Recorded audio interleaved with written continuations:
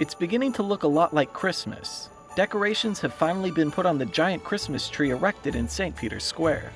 Tourists and passerbys looked on as a construction crew put the finishing touches on the tree.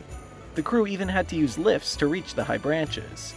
The tree, a Vatican tradition, has a rainbow of large ornaments, all with different decorations. The tree is complete with a large white star on top. Additionally, to the right side of the tree, builders were hard at work setting up a life-size nativity scene. The impressive creation has multiple characters, including Mary and Joseph, and soon, baby Jesus.